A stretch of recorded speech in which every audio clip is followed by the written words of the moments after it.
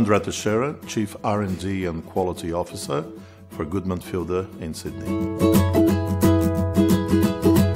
Goodman Fielder is a food company with a long tradition of supplying consumers in Australia, New Zealand and the Pacific area with a number of food products. Among them, dressings and mayonnaise and sauces of all kinds. The challenge on this project was that we're both looking at a taste improvement with the elimination or reduction of vinegar, and at the same time addressing a major health and wellness issue in reducing the amount of sugar and salt in our product while guaranteeing the perfect food safety.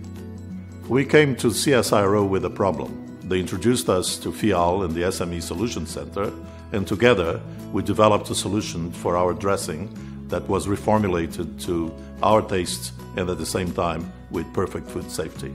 We were quite happy to see that CSIRO had already developed a number of solutions that matched exactly what we were looking for potentially in terms of addressing this need for new tastes while guaranteeing the food safety. Through the SME Solution Centre, we're able to access FIAL's funding and CSIRO expertise, which helped us significantly to achieve the goals that we started out with. We couldn't have done the work in-house, fundamentally because we do not have the scientific capability.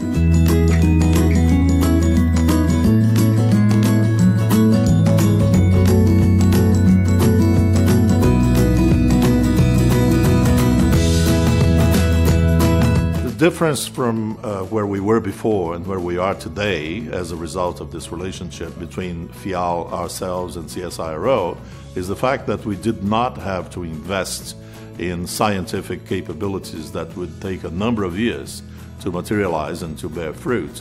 And we had immediate access to an existing knowledge base that was at arm's reach for us.